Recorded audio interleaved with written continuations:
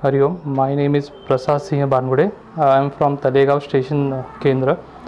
I would like to share my experience about my son's admission. It was for the admission for B.Tech Engineering for the academic year 21-22. He had given his JEE mains and he had got admission in mechanical engineering in MIT Pune. But his interest was in computer engineering, and he was waiting for that opportunity, which he got through MSCET, and he got admission in KJ Somaiya Sion.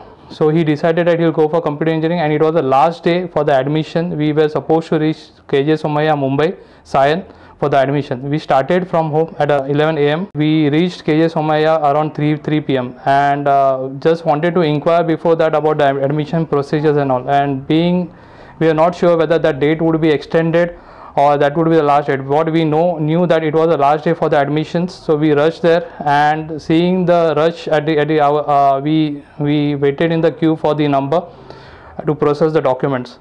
And almost at around 5:30, where it was about to close, okay, we got our number, and we didn't know about the documentations and all. But it is due to Bapu's blessings, guidance, the documentation process went very smooth.